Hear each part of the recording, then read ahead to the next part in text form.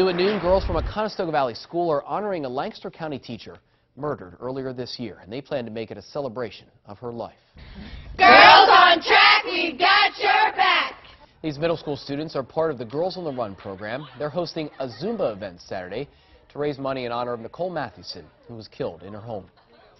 Because we've all known Miss Mathewson for a long time, and she was a great person. She had a lot of impact on us because she was one of the really awesome teachers. What we're trying to do is just pay it back to the community and tell them she was a wonderful teacher. We're trying to spread happy through Brownstown.